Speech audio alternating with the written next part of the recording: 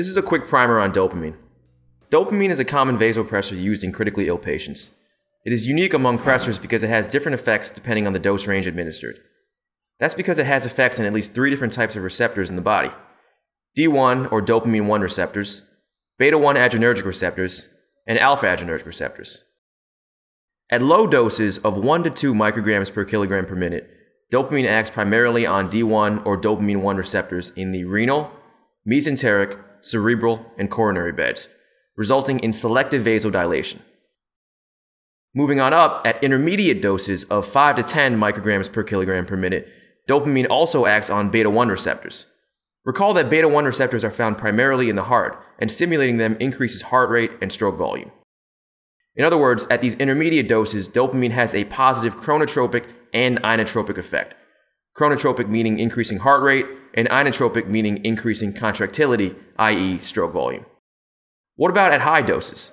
At doses of greater than 10 micrograms per kilogram per minute, the predominant effect of dopamine is to stimulate alpha receptors. Recall that when alpha receptors are stimulated, they produce vasoconstriction, increasing systemic vascular resistance, or SVR. So this means that at higher doses, dopamine acts a bit more like a pure pressor, like a phenylephrine, for instance.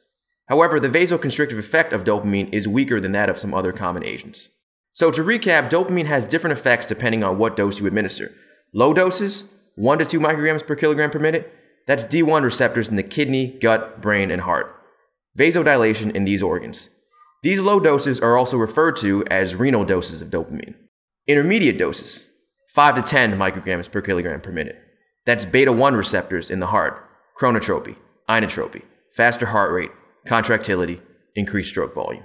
And finally, high doses, greater than 10 micrograms per kilogram per minute. Now we're in alpha receptor territory. Vasoconstriction everywhere, SVR increases.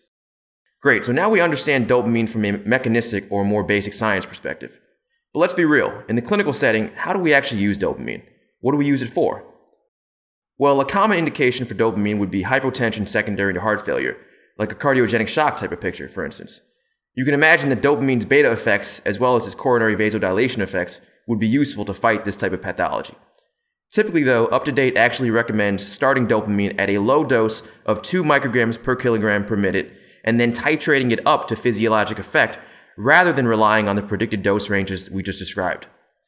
Usually, the appropriate dose will be somewhere in between 2 and 20 micrograms per kilogram per minute, although doses as high as 130 micrograms per kilogram per minute have been employed.